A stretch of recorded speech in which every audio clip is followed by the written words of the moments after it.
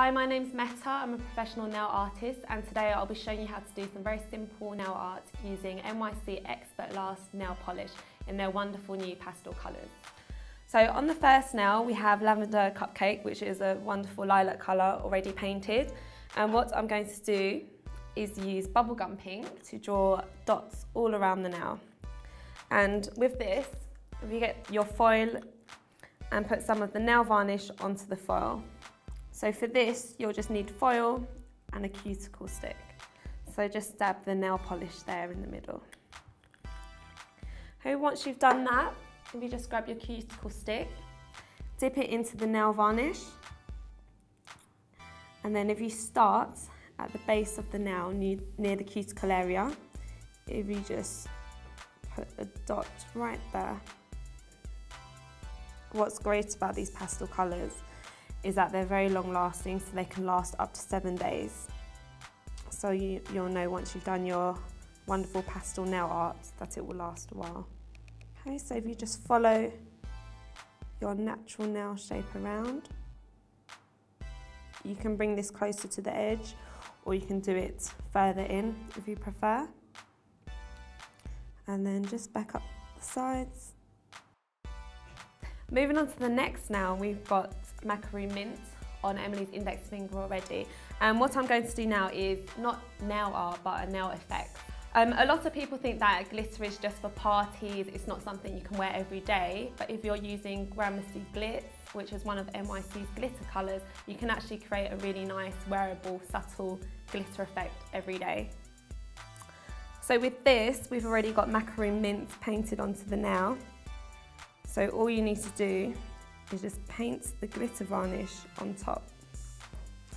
And with this glitter colour, it's very subtle, so I'd recommend going for 2 coats. On the third finger, we've got Lavender Cupcake, which is the same colour we had on Emily's thumb. And we're now going to use Macaroon Mint to do an alternative French manicure. So if you start with the little nail varnish on the brush, start from the left of the nail and bring the brush from the left to the middle, and then bring it in from the right to the middle so that they meet and create a lovely curve. Be sure not to put too much nail varnish on the brush. You can go over it with a second coat, okay? And it doesn't matter too much what the first coat looks like, as that's your outline. For the fourth finger, I'm going to do a very simple leopard print design. You've probably seen this everywhere, and you're probably a lover of leopard print. And I'm going to use City Blackout as the leopard print outline. Again, we'll use the foil to put some of the nail varnish onto that, and we'll use our trusty cuticle stick. Pop that into the polish, and on the nail, it doesn't matter where you do any of the patterns. The great thing about a leopard print is that you can really mess around with this on the nail.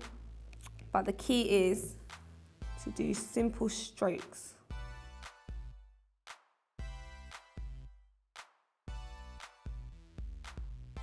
So once you've done your black outline using City Blackout, you can then choose another pastel colour or any other colour which you think will go really nicely. I'm going to use the Macaroon Mint to basically fill out that black outline. And again, if you put the nail varnish onto the foil, this time if you grab another cuticle stick, just so that you don't have any of the black varnish left on it.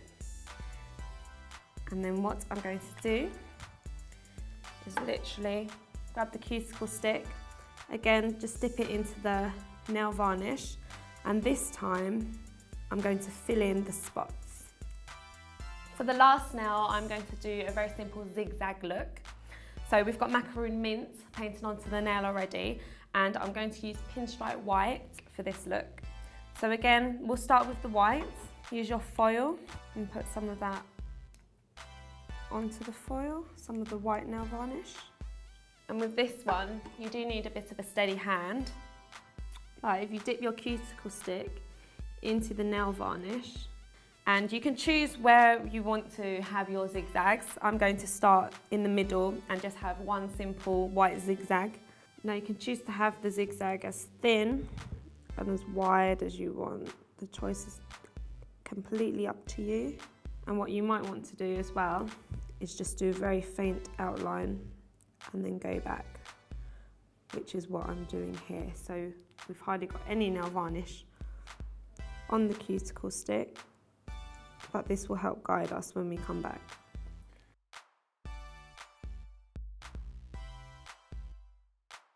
And that's how to create really nice nail art looks and effects using NYC Expert Last Pastel nail polish.